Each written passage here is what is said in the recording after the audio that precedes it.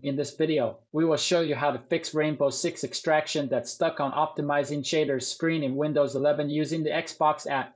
If you've been playing the game for quite some time now, you should know that it takes a bit of time before it loads. However, if it's been stuck on the optimizing shaders screen for a long time already, then follow these procedures. The first thing you should do is to force stop Rainbow Six extraction and reopen it.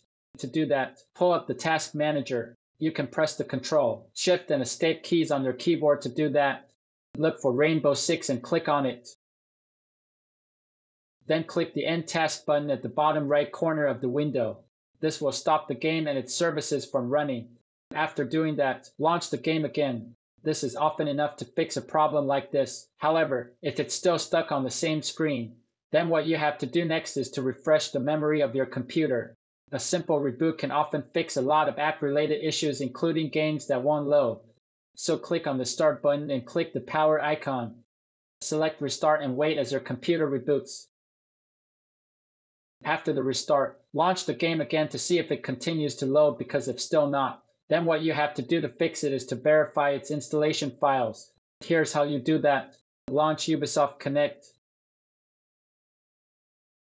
Click on the Games tab at the top. Hover the cursor over Rainbow Six extraction and click the More Actions icon, or the small arrow pointing down. Click Verify Files and Ubisoft Connect will immediately start checking every installation files of the game. It will take a few minutes to complete, so just wait until it's finished. After that, run the game and it should work perfectly. We hope this guide can help you.